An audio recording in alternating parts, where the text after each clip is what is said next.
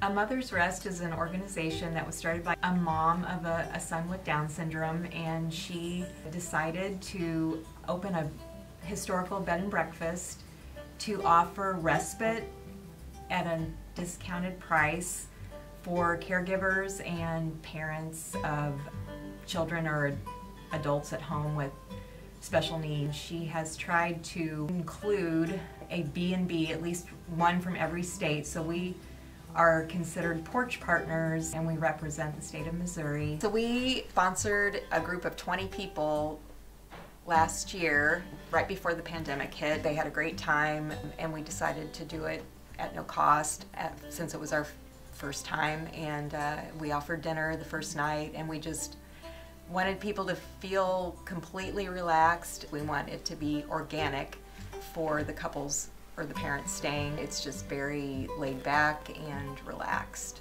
So they can sleep the entire weekend, or they can go in and out, they can watch TV, they can just do whatever they want. We understand, the need for families that don't get a lot of caregiving help. They just, they're 24 hours a day usually with their special needs family members at home. So we know that that can be super stressful and rewarding, but super stressful. And people need a break. They need to have time to themselves, and so they can decompress and connect with others if they wish to, or just have rest.